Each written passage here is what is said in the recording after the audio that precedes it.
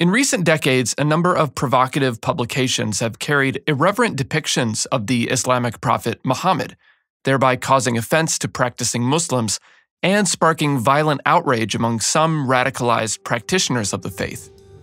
Muslims not only avoid depictions of the man whom they hold to be God's greatest prophetic messenger, but they also avoid any depiction of Allah, or God.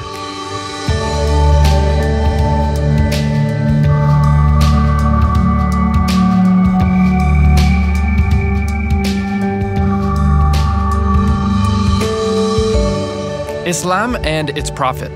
Why Muslims do not depict the Prophet Muhammad in art. In Surah 42 in the Qur'an, it states that there is nothing whatsoever like unto Allah. If nothing is like God, then no depiction of him can be accurate or therefore appropriate. Consequently, Muslims hold that it is blasphemous to try to depict the infinite and incomprehensible being we know as God, for God is not anthropomorphic, not embodied, nor is he visible. The Quran certainly forbids the worship of other gods beyond Allah. However, the current prohibition against making or using graven images, common in Islam, comes from the Hadith rather than the Quran. In other words, the teachings of Muhammad are the source of this injunction rather than the words of the Islamic holy book. In essence, Muhammad discouraged art that depicted any humans, not just the prophet or the divine. Muhammad suggested that artists who paint or sculpt humans are competing with the one being that created all living creatures. Thus, one should avoid such depictions, though illustrations of vegetables or animal life are usually acceptable.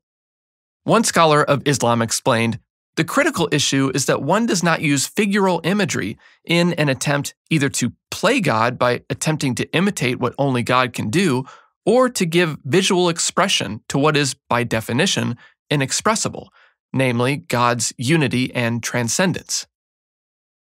In addition to not containing depictions of the divine, generally, mosques, or Islamic houses of worship, do not contain depictions of people or animals either. Most art in mosques consists of calligraphic depictions of verses from the Quran or other abstract designs. Of course, Islam has many traditions or denominations, and many approaches to living this, the second largest religion in the world. Thus, not all Muslims feel the same about art, including depictions of the Prophet Muhammad, and certainly there is divergence on whether it's appropriate to depict other humans. And yet, for most Muslims, any pictorial representations of the prophets, Muhammad or otherwise, would be considered inappropriate. Depictions of people outside of a religious context are not strictly forbidden across Islam, but many Muslims do not use them, particularly Muslims who identify as Sunni. So what's really behind the Islamic discomfort with depicting the Prophet Muhammad? And has it always been taboo to create images of Islam's founder? In the centuries following the death of Muhammad, numerous Muslims produced pieces of art depicting the Prophet and important scenes from his life. Turkish and Persian artists did not have the same discomfort with representational art as many Muslims do today. Therefore, they often produced entire books in which Muhammad's life was discussed and illustrated in detail. Depictions of the Prophet, dating from as early as the 13th century CE, have survived, evidencing that the prohibition against depicting him has not always been in place.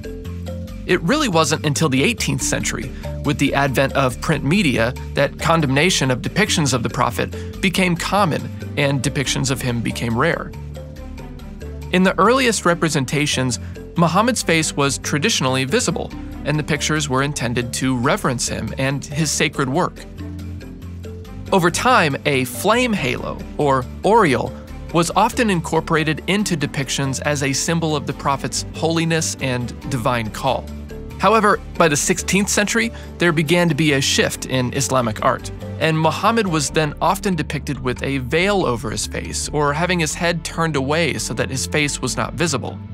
In some cases, he was drawn but with no facial features at all.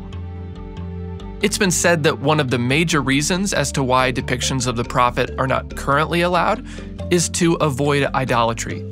With the deep reverence Muslims have for their Prophet, this is an understandable concern. Any risk that Muhammad might become the focus of worship instead of Allah must be avoided at all costs. Thus, removing any depictions becomes protective. Others have suggested that the deep reverence Muslims feel for God's greatest messenger is such that no depiction of him could ever do him justice or inspire the reverence due to this greatest of all men. And finally, as already noted, Muhammad expressed concern about artists who, in painting human life, were really imitating Allah's acts of divine creation.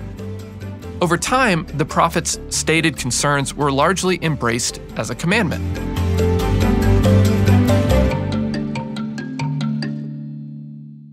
For these and other reasons, in the place of direct representations of Allah, Muhammad, and other prophetic figures, there emerged in Islam the use of abstract designs and calligraphic representations of passages from the Qur'an. Unlike many of Christianity's greatest pieces of art, which focus the attention of the observer on the subject of the piece or on the artistic gifts of its creator, Islamic art points the viewer solely to God's glory, as manifest in his sacred and revealed words found in the Holy Qur'an.